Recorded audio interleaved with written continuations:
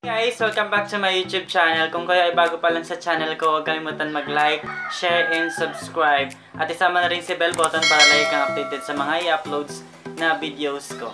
So for today's videos guys, tuturuan ko kayo how to apply an YouTube channel. So for today's video guys, ituturo ko kayo guys kung paano mag-apply kay YouTube channel. Kung monetize na kayo guys, para sa inyo itong videos na gagawin ko. So first step guys is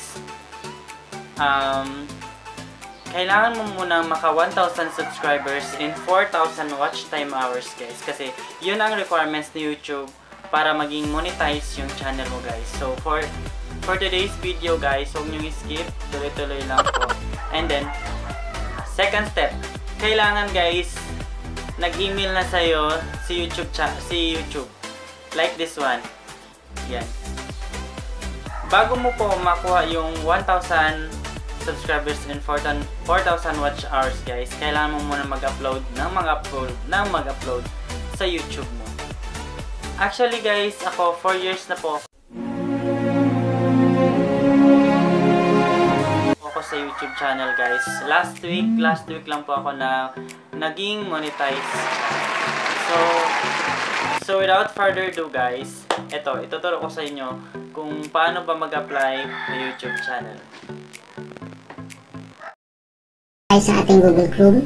So hanapin po natin yung ating YouTube. So pasok po tayo.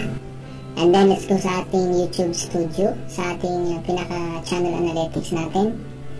So dyan ay hanapin po natin yung monetization. Kasi nga dito sa monetization, makikita niyo po kung eligible na yung channel mo to apply sa monetization. Sa aking channel, nakita niyo naman po ay naabot ko na yung 1,000 subscribers, naka-check na. And yung 4,000 public watch hours, naka-check na rin. Ibig sabihin, pwede na po akong mag-apply for monetization. Kung mapapansin nyo, sinobrahan ko po yung watch hours ko ng 100 hours para maiwasan din yung mga further problem habang nag-apply ka sa monetization ng YouTube.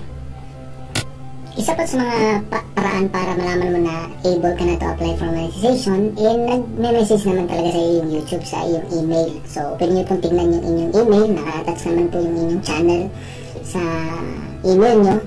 So, the moment na eligible na kayo, talagang mag-message naman yung YouTube. So, ito po, ayan, nakita nyo naman po. Your channel Exploring Israel has passed the 1,000 subscribers and 4,000 watch hours view. So, in short, pwede na akong mag-apply for monetization. Ayan. So, balik po tayo sa ating YouTube monetization. So, ang gawin lang natin, simulan na natin. Ipindutin po natin yung apply now. So, ayan. So, ito po yung lalabas mga kapatid. Meron pong 3 steps na dapat natin gawin para mag-apply dito po sa channel monetization.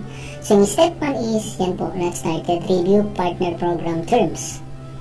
So, kailangan mong basahin or start. Ito po ay nakalagay dito yung mga terms, mga dapat at hindi na mong gawin. So, ang gawin lang mo dito, kailangan mo lang i-accept. You accept the YouTube partner program terms. So, and then click accept terms. And then, you wait for mabilis lang siya, nakita nyo, nag-done kagad, nag-green na. So in short ay tapos ka na sa step 1. So pangalawa ay ito naman po, sign up for Google AdSense. So you need to sign up. Ibig sabihin we need to sign something. So ito po yung lalabas mga kapatid. You will be redirected to AdSense to complete the setup. So yan, may mga tanong.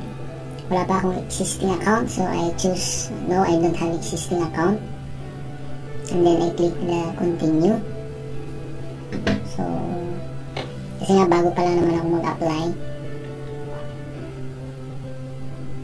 And then, ayan. So, idadere kasi yung email ad. So, pinutin mo lang kung ano yung email na naka-attach sa yung YouTube. So, ito na po yung lalabas. You need to fill up this Google AdSense. So, get more out of AdSense. So, click ko na rin yan para may mga tips na pwedeng gawin. Kung may bibili sila ng mga tips. So, select your country or territory. So, kahit nasa Israel ako mga kapatid, ay choose Philippines. Kasi ngayon, temporary lang naman ako dito sa Israel. So, para hindi ka na magka-problema sa huli, So, better choose Philippines kasi nga uwi rin naman ako. So, ayan. At syempre ito, kailangan mo rin basahin yung mga terms pa rin, and you just click create account. So, yes, I agree, and then create account. So, idadali ka na naman dito.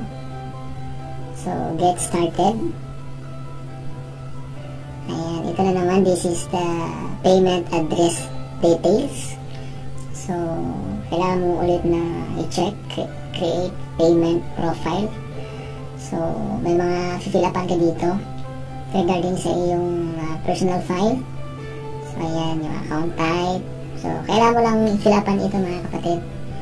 So, be sure na tama rin yung iyong pag-fill up. So, siguraduhin mo lang na dapat pangalan mo, hindi pangalan ng iba. So, ayan yung address, hinihin nila yung address, yung zip code ng place nyo, yung city. So, simple lang naman. Hindi ka naman masyadong mahirapan on this application.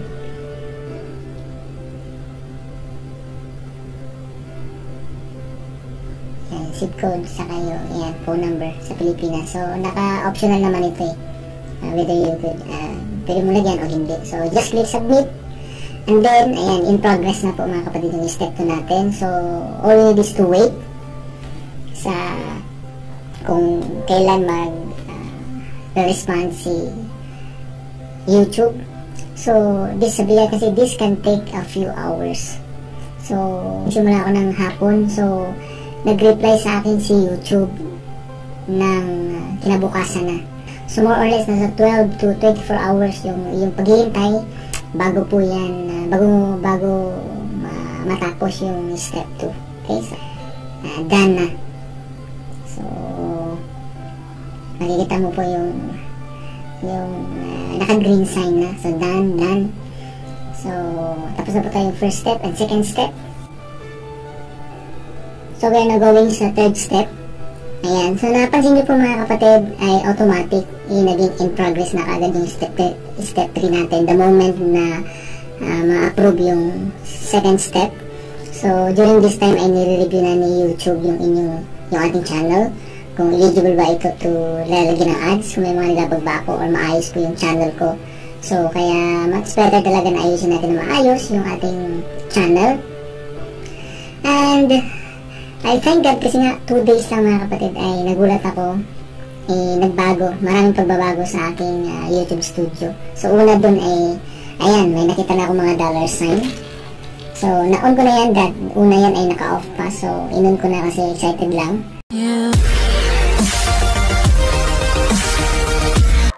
So ayan guys, I hope may natutunan kayo sa videos na to. I hope meron kayong nakukuha kung paano mag-apply. So, kailangan guys, naka 1,000 subscribers and 4,000 watch hours tayo guys para ma-monetize po yung channel natin. So, thank you. I hope may natutunan kayo sa videos na to. At huwag kalimutan mag-share at mag-subscribe na rin sa channel ko. Bye-bye!